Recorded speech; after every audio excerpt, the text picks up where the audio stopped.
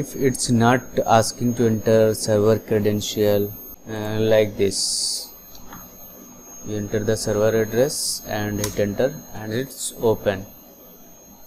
Okay, it's open. Then we will see the next process.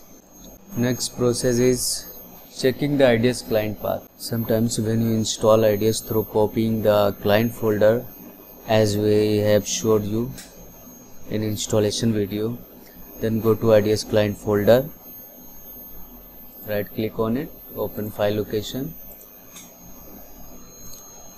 Here search for client path, double click on it. Here it shows D. When you copy the client folder and you paste it in E drive, then IDS will not start. And when you will replace the D drive later to E drive, then IDS will start.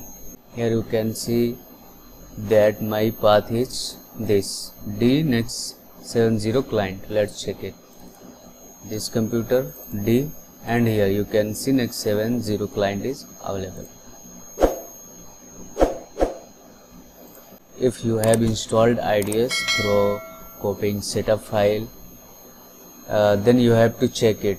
If you have pasted it in E drive, then you have to replace D with E and save it.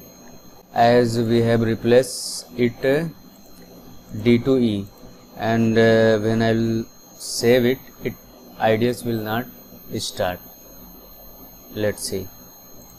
Now when you will try to open it, it will not open. Let's see. Here you can see it's giving error. Okay. I have just changed the drive later. So if you will get this error, then also check the client path. Let's set it E to D and save it. Now when you will open it,